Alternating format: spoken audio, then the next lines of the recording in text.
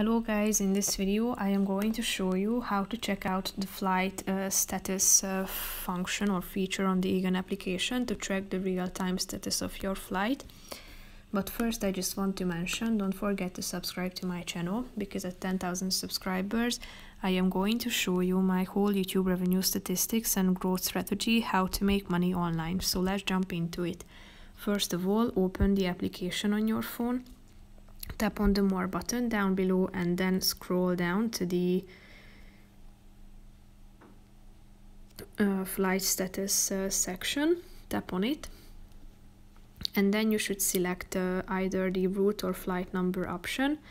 So select your departure point and then your arrival or destination, then tap on the search button.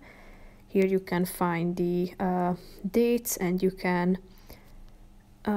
set the flight, but you can also search for a flight by its number. Then click on the search button and you will be able to check out the flights according to its number. So that's pretty much it for this video, guys. See you in the next one. Bye bye.